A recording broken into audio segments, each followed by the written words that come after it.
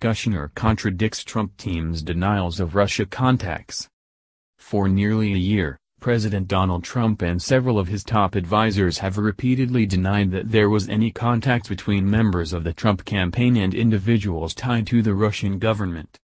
But the veracity of that story appears to be crumbling under contradictory revelations from the president's son, son-in-law and the current attorney general.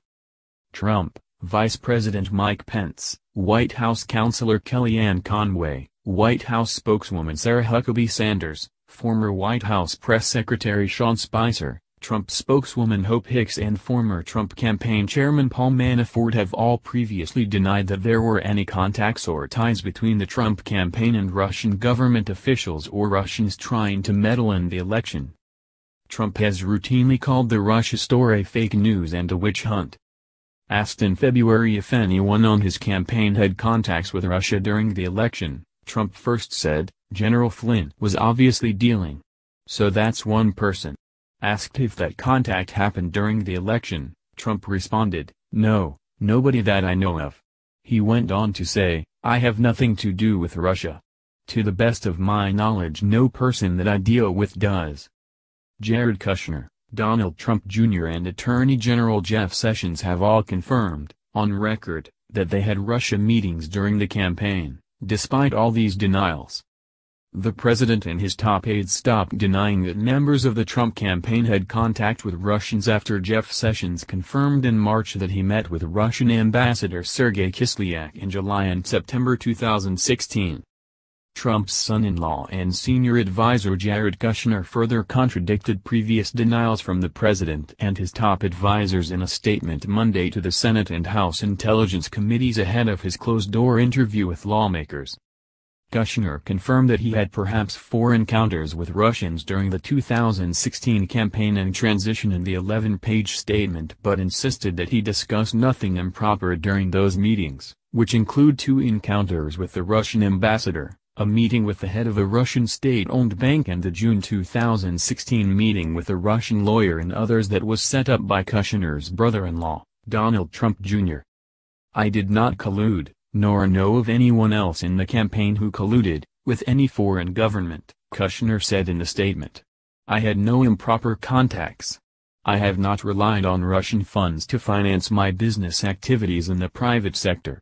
I have tried to be fully transparent with regard to the filing of my SF-86 form, above and beyond what is required.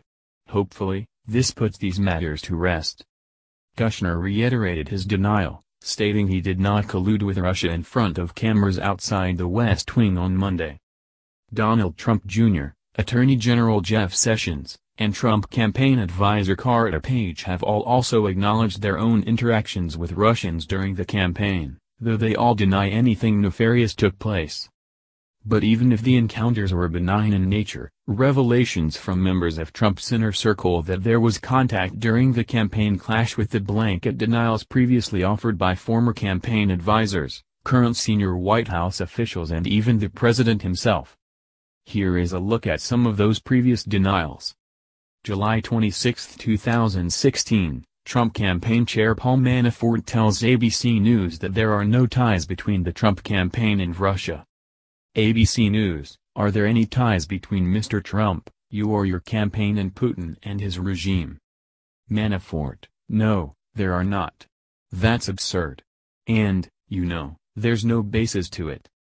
November 10, 2016. A Russian diplomat says that some Russians were in touch with Trump's associates during the campaign.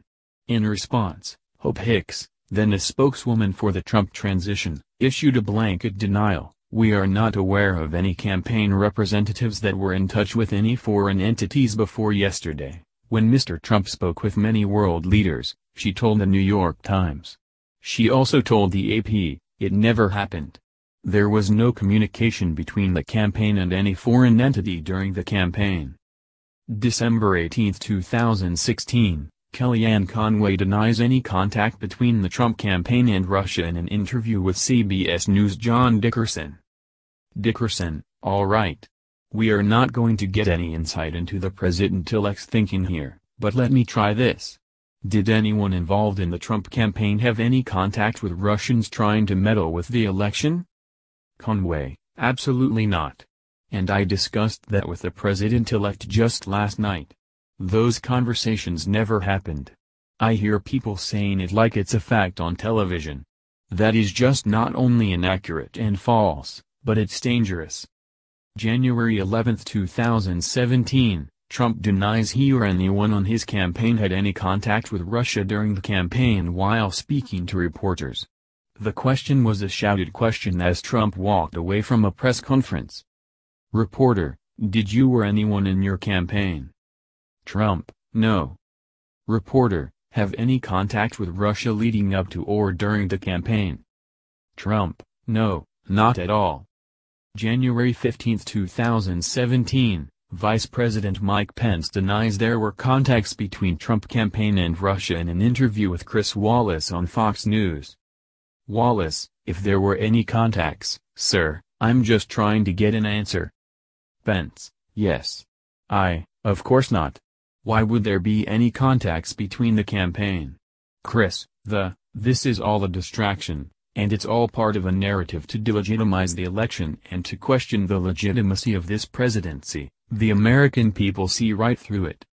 February 14, 2017, Press Secretary Sean Spicer denies knowledge of any contact between the Trump campaign and Russia when questioned by ABC's Jonathan Karl during a White House briefing. Karl: back in January, the president said that nobody in his campaign had been in touch with the Russians.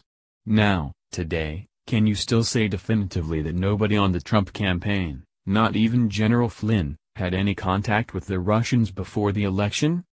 Spicer: my understanding is that what General Flynn has now expressed is that during the transition period, well, we were very clear that during the transition period, he did speak with the ambassador.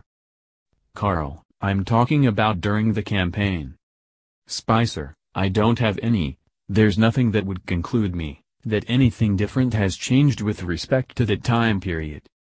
February 16, 2017, Trump says he's unaware of any contact between his aides and Russia during a White House press conference. Question: I just was hoping that we could get a yes or no answer on one of these questions involving Russia. Can you say whether you are aware that anyone who advised your campaign had contacts with Russia during the course of the election? Trump: well, I told you, General Flynn obviously was dealing.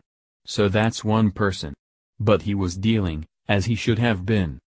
Question: during the election? Trump: no. Nobody that I know of. Nobody.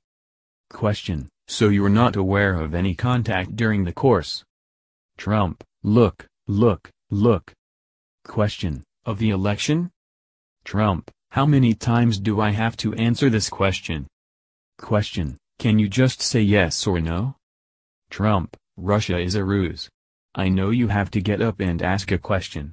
It's so important. Russia is a ruse. I have nothing to do with Russia.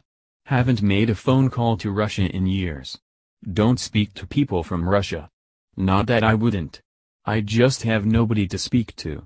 I spoke to Putin twice. He called me on the election. I told you this. And he called me on the inauguration and a few days ago. We had a very good talk, especially the second one, lasted for a pretty long period of time. I'm sure you probably get it because it was classified. So I'm sure everybody in this room perhaps has it. But we had a very, very good talk. I have nothing to do with Russia. To the best of my knowledge, no person that I deal with does. February 20, 2017, White House spokesperson Sarah Huckabee Sanders denies any contacts occurred during the campaign. Huckabee Sanders: this is a non-story because to the best of our knowledge, no contacts took place, so it's hard to make a comment on something that